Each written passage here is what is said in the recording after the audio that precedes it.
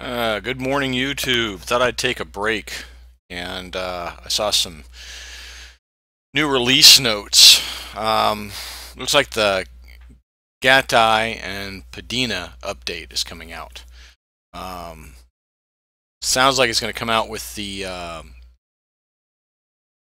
I'm assuming it's going to come out with the main update when they bring it out on the 16th. But I'm not sure. Might take a look at it. Might already be done.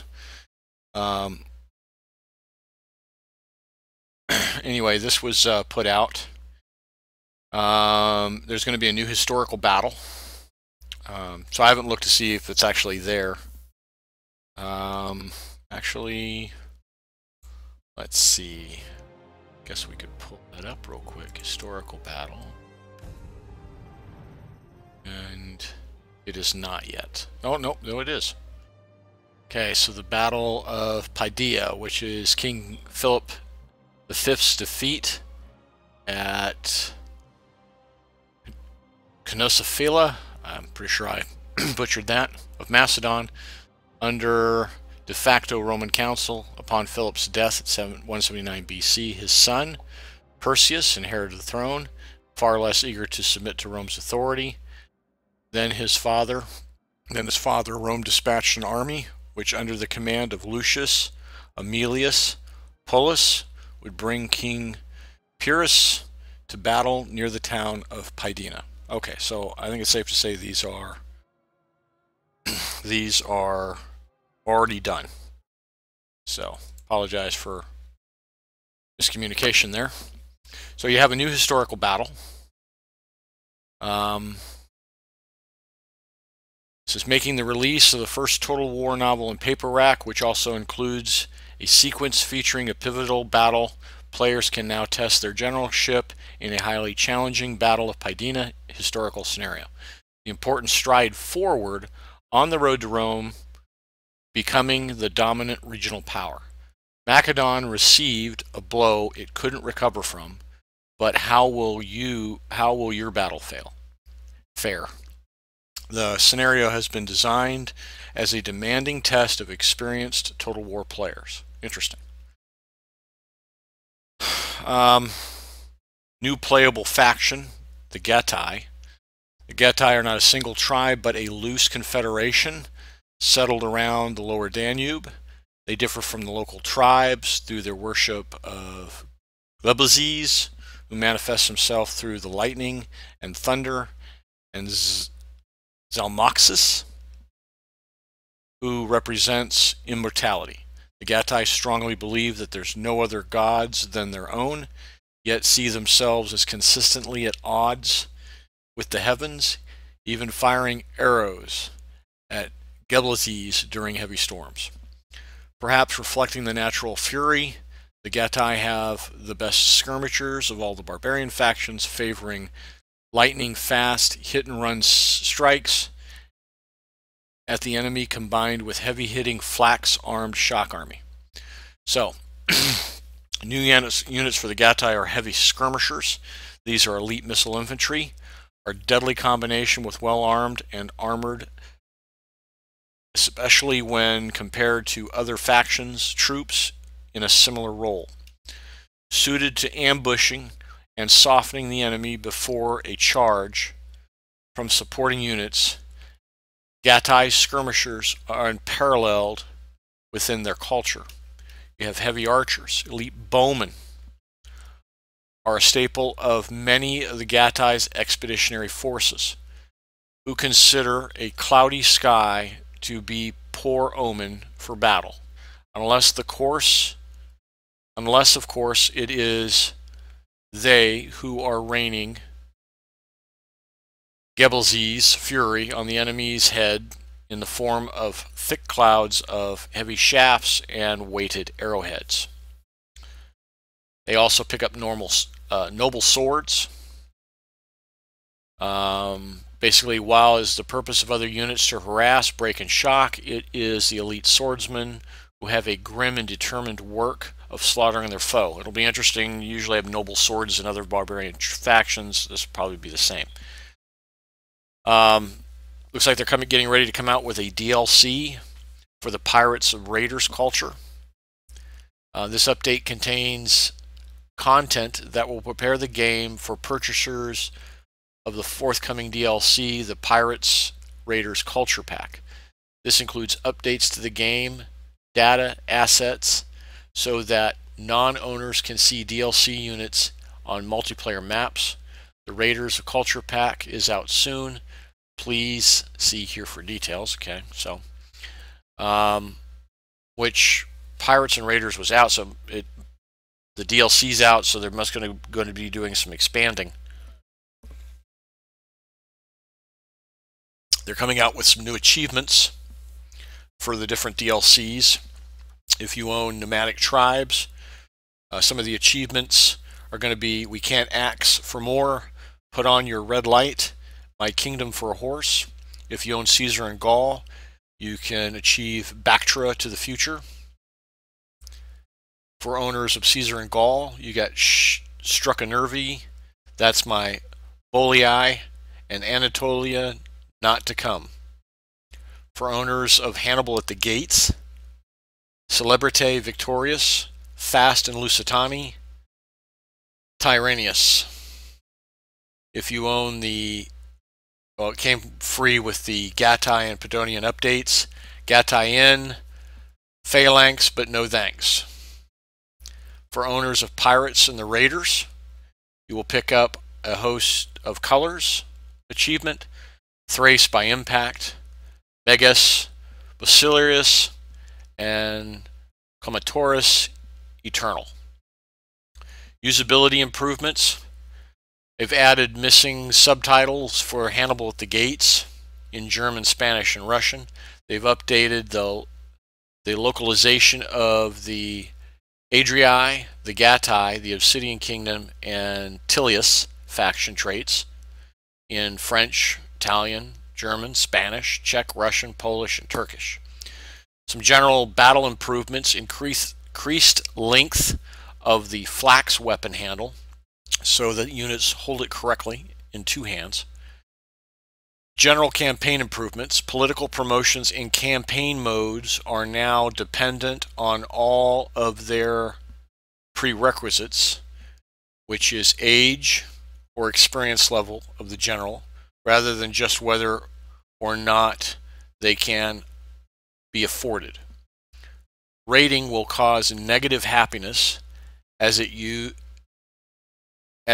to be in patch 12. So they pulled it out and they're putting it back in. If you start having rating, your settlements will suffer. A campaign AI improvement was a fix for the campaign AI, sometimes overstating the strength of transport ships. That'll be interesting to see on both sides, I guess. Maybe it's going to fix the auto-resolve more or less. I guess we'll see. I wonder if it'll go both ways. So if you attack a settlement that has a navy next to it, it will better justify whether you can win a battle or not. And then on the flip side, if it attacks you, same thing. I do believe that there is an out of balance there. And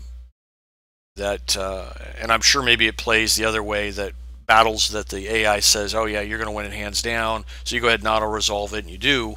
But there's a chance maybe you wouldn't have if you'd fought it. Well, most definitely, if you have a superior army, and like we saw the battle yesterday with the Lugii, or the Lugia, however you say it, taking one of their provinces, the computer gave a high success rate to the computer, but they were easily and handily defeated in their course. So some good stuff's come out, especially with a few days away from the major AI. So let's go ahead and get to it. Let's take a look at this battle. So we will do this battle. I'm going to play it on easy, just because I'm not the greatest player in the world, and you can throw it over on legendary if you're of a calling. Following Philip's death in 179 BC, however, his son, Perseus, was less willing to accept Roman control. An ambitious man, King Perseus began to restore Macedon as a regional power. The Romans, concerned that their de facto control over Greece would be eroded, declared war. After campaigning across the country, the two armies finally met near the coastal town of Pydna. Okay.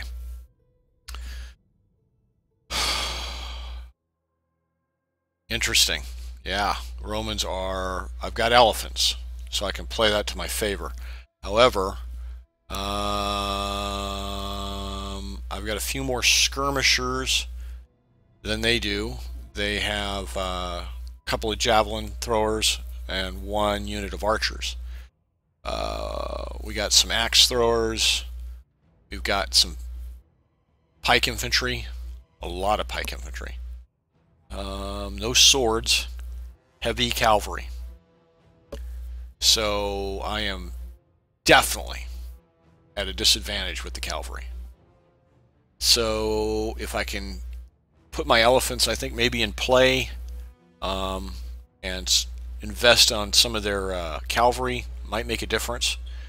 But I think, as we've seen, they've been nerfed. I will say that the Roman army has, looks like, more chevrons, so you're going with a little more experienced army, might be able to tread through. Alright, let's take a look at it.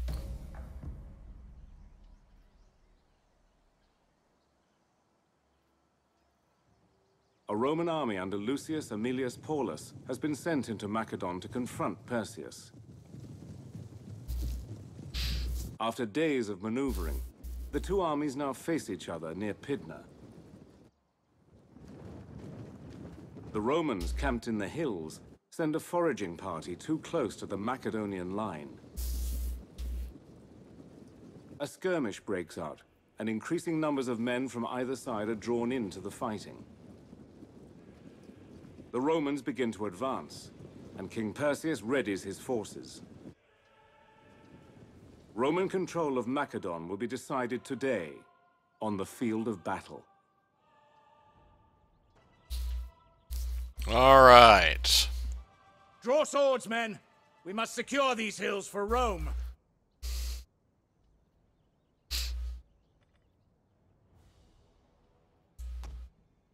General! Advance at speed. Elephants at the ready. Riders advance.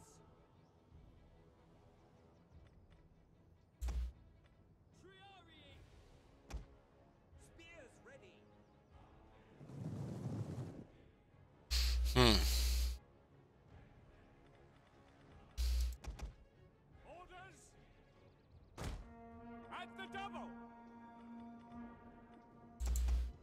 Orders! Roma Invicta! Now, I'll tell you, I will probably not fight this battle very well. So... Brave Romans to a man! we will see how it goes.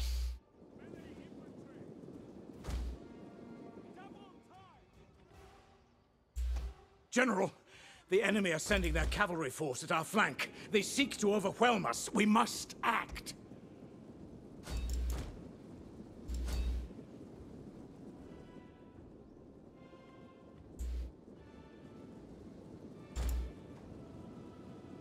Pull my general back, change my mind. Okay. Bring these elephants.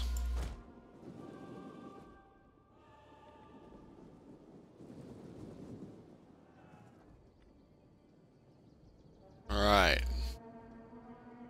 Thracian cavalry. Yeah, there they go. Yeah, I walked into that one. Wonder where their cavalry went to. Came up around the back.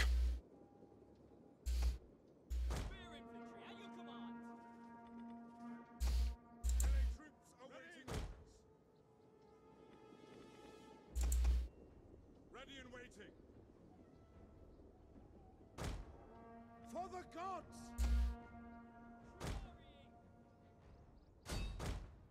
Advance! Ready and waiting. At the double! Missiles awaiting targets. Velites!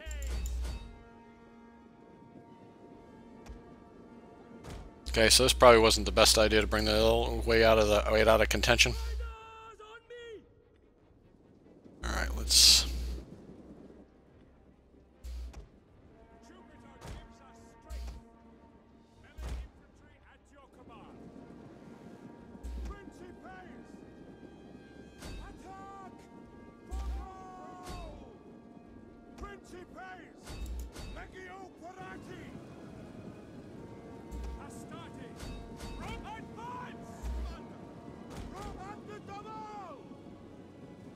Let's see here, what do we got? The enemy have wounded our general, Commander, and he can no longer influence the battle. The news has already reached the men. They are disheartened. That sucks. Come on. Elephant's gonna be tired. I took them way out of the fight. Too soon.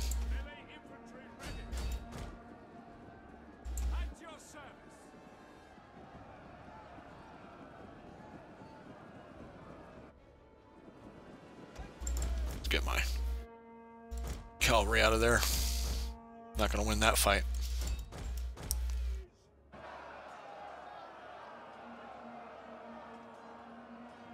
Not gonna win that fight.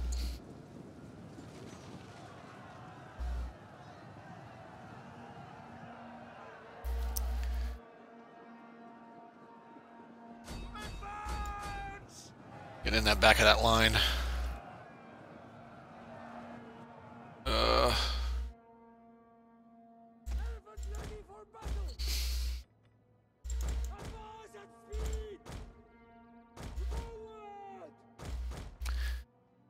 Alright.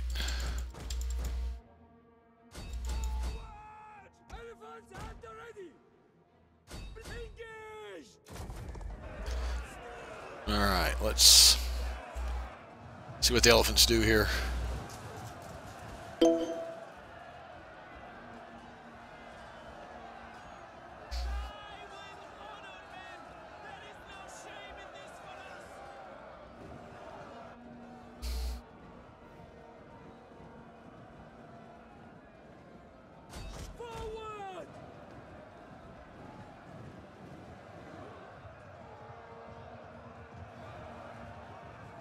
Nice.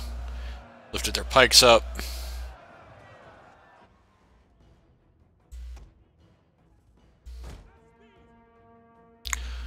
Alright, well, it's fair to say my guys are not doing well.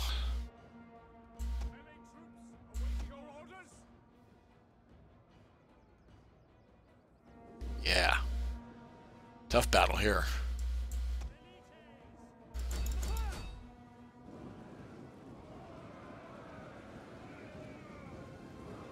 My guys are out of ammo. Just throw them against the pikes. Nobody comes home. My elephants are routing.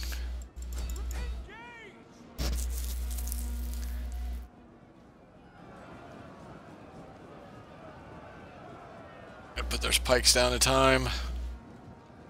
Nope.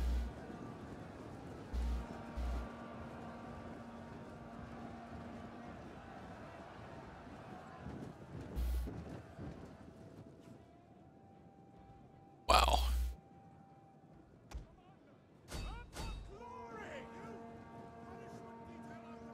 There go my elephants.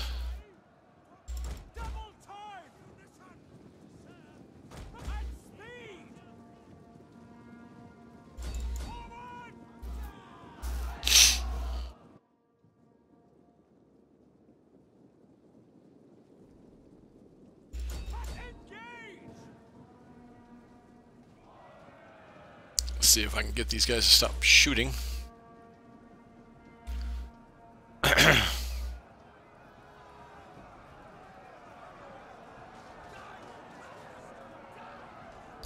getting sandwiched.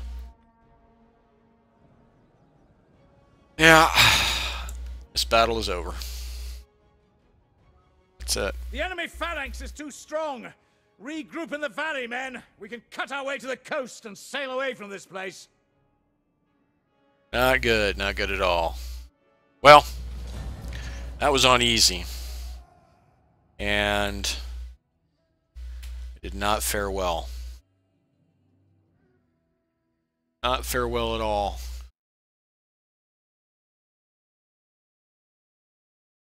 We decimated some of their horses. We decimated some of their archers. So we took care of their general, but we really didn't do much against the pikes. Really did not do much at all. And he still had a lot of horses left. Still a lot of cavalry he didn't even use. So, good fight. Alright, well, that's a preview of at least the new battle. Like I said, didn't go very well for me. Duh, you saw it. So, something to work on, something to get better at. And see you on the other side.